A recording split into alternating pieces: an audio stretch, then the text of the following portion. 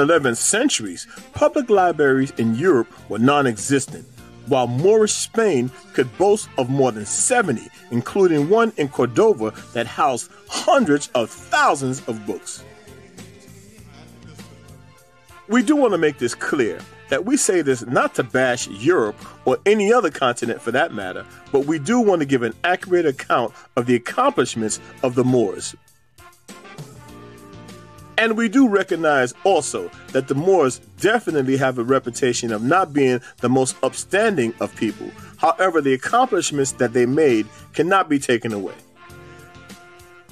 The following is a brief list of some of the other accomplishments that the Moors brought to Europe. The Moors introduced many new crops including the orange, lemon, peach, apricot, fig, sugarcane, dates, ginger, and pomegranates, as well as cotton, silk, and rice, which remain some of Spain's main products today.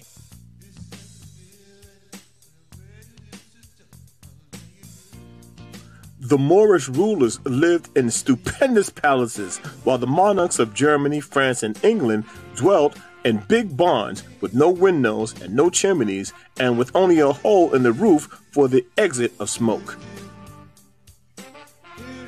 The Moors introduced paper to Europe and Arabic numerals, which replaced the Roman system.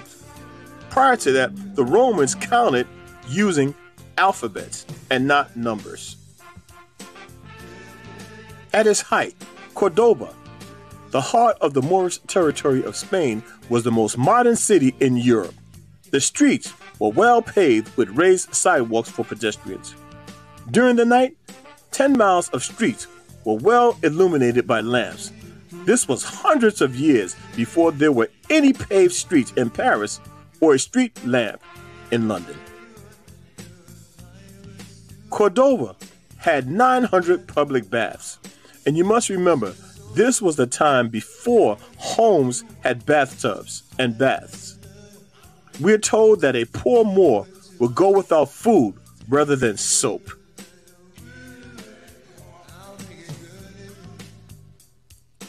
All of the information that we say in this video, and all other videos for that matter, can be easily researched. We ask that you please do not take our word for anything, but to do your own research and draw your own conclusions. We thank you for listening as always.